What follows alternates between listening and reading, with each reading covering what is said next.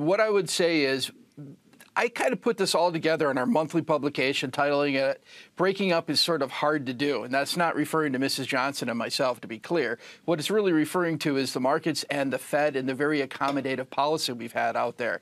And this CPI number coming out is going to be a very important read. But Brian, like you said, we've already priced in a fair number of rate hikes from the Fed.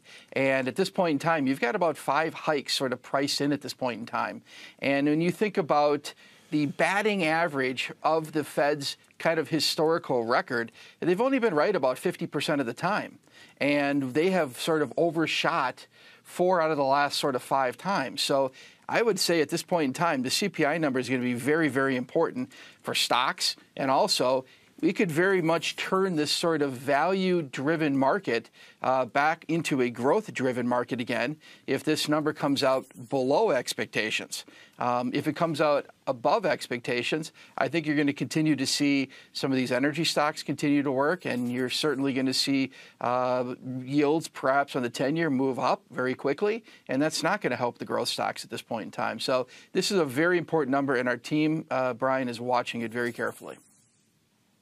So if we come in a little bit softer, less than 7.2 or whatever, and it seems hard, I mean, just go to the grocery store or whatever you want to do, and it seems hard to believe that the number will come in softer. But if it does, Craig, that could be bullish for growth stock parts of the market because perhaps we're talking about fewer rate hikes?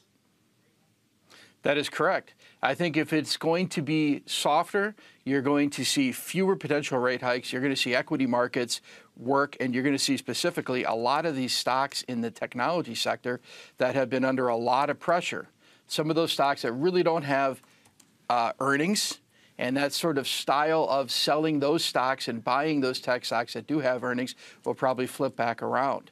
And you could even see some of the beaten up areas like biotech start to turn. And if you just look at a chart of an XBI or Vertex or some of these other names out there, Brian, you can see they're starting to turn up in here just a little bit. And that move could certainly gain speed and momentum on a bit of a weaker number out here.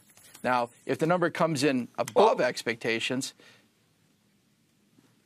you had a question? I'll say overall, though, Craig, are you sticking by your as we've talked about, your Van Halen forecast for the S&P 500, 5150? No change with our 5150, Brian. I think, if this market is going to be a little bit soft in the short term, which I think is going to be soft and volatile in the near term, I still think by year end, you can see this market move up toward this 5150 number.